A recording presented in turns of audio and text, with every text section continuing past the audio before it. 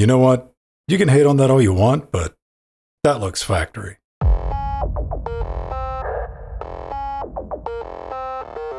Just SteamOS booting up? Nothing new. Except this isn't a Steam Deck. Valve recently updated the SteamOS landing page and basically said, fuck around and find out. They even hit a download link here. Well, this is going to be my test subject. It is the GEEKOM A5. Now, spec-wise, it should trade blows with the Steam Deck if all the hardware bits work. So I'm going to give SteamOS a download, check the Wi-Fi, Bluetooth, Ethernoodle, and audio, run a couple of games, maybe try GeForce NOW in-home streaming, and I want to see if this SD card makes with it working along with external storage. Oh, and it has to work with the Steam controller, or it's dead to me. Let's get to it. Our adventure begins on the SteamOS landing page. We want to scroll down to the FAQ and click here. Then scroll down to Reimage, install SteamOS, and here click. Blindly agree to the EULA and tap download. Now we have a bzip archive that we can click to extract the recovery image. And it's going to take a minute. There it goes. Right-click the image and open with Disk Image Writer. Select your flash drive and give it some password digits. After a few minutes to finish up, and we're good to power off. Pop in the flash drive and hammer that delete key. And it's time to disable Secure Boot and set the flash drive to the first boot device. Save the changes, and let's see what happens.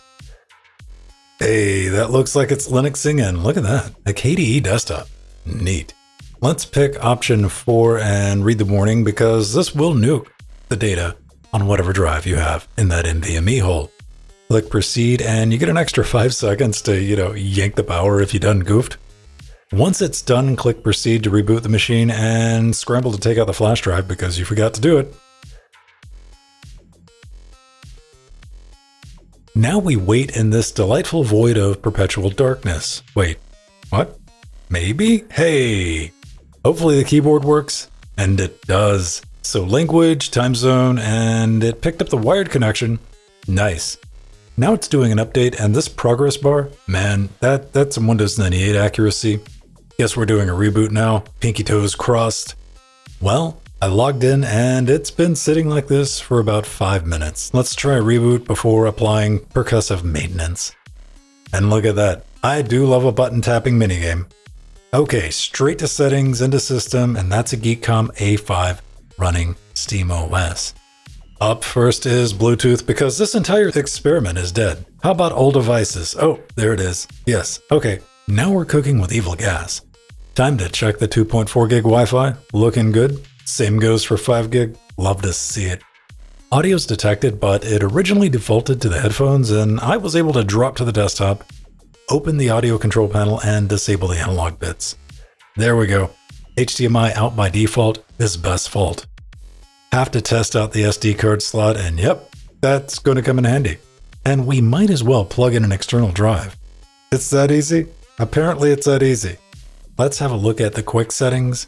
Can't have a video about SteamOS without the performance overlay cranked to 11. Or not. Manual GPU clock does a whole lot of nothing. Whoop, spoke too soon. It does that. Alright, let's try some games. Starting with a retro title from 2015. This is The Witcher 3 using the Steam Deck preset at 720p. And yeah, that preset looks a bit chunky on the big screen. The GPU bits are pegged at 99% while the CPU's snoozing around 30. And it's doing a good job staying above 40, even when horse tech kicks in. Up next, Horizon Ginger Turbo, but this time at 1080p with the visuals dialed back to fugly. And again, we're seeing 99-30 split on the silicon, and it's a little chunky but holding 30. Setting FSR to performance does a whole lot of nothing to help that. How about the Decky default? Oh, that gets us into the 40s, and that does feel a lot better. Can't say I really notice a hit in the visuals, but once outside, we're back into the 30s. And if you don't stay down, I'm reading a third line of Vogon poetry. Cyberpunk 2077 with the Steam Deck preset is a bit of amazing, all things considered. Even locked at 30 FPS, it feels buttery smooth. But it can drop in the 20s when you're standing around getting killed to death. Another crunchy 30 FPS title is God of War, using FSR 2.0 on the performance setting at 720p. It's playable, and I really mean that. Ended up recording about 45 minutes gameplay because fun. You just gotta squint a little and pretend it's a PS1 title. But if you're looking for maximum crunch, well, look no further. The Steam Deck preset delivered a consistent 30 FPS, but you're not going to be happy with those visuals on the big screen. Maybe even the small one. But it gets points for, running.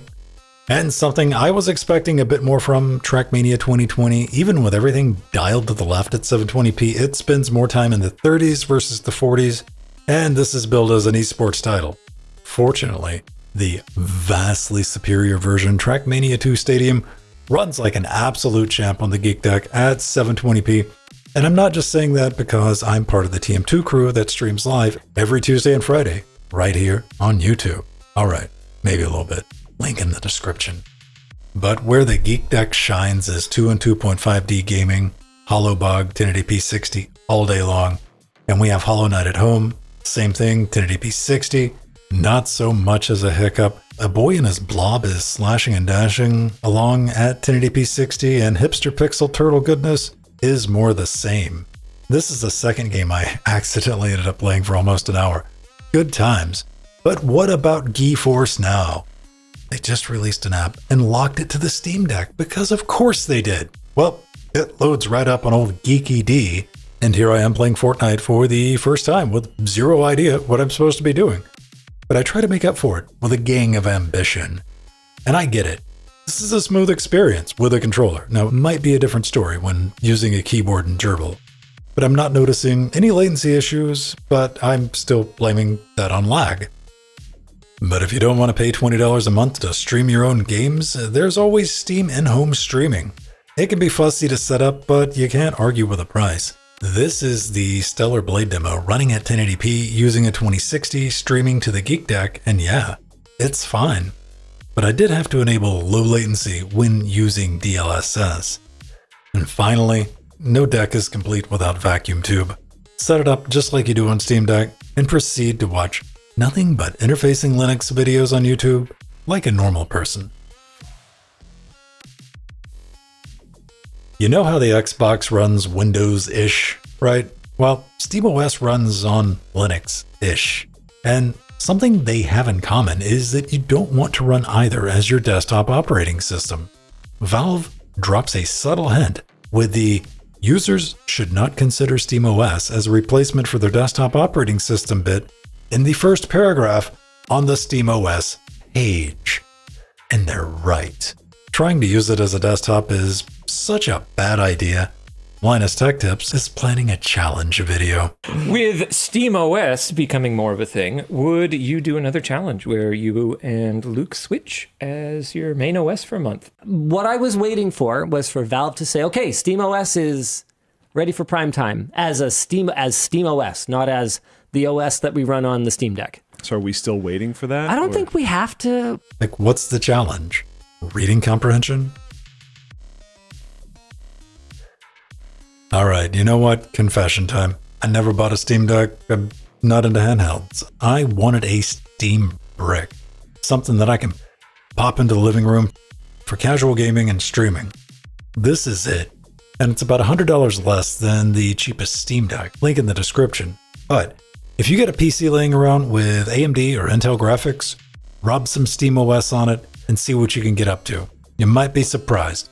And let me know how it went down in the comments. And maybe give this video a like while you're down there if you're feeling feisty. But most importantly, I want you to get out there and make something awesome.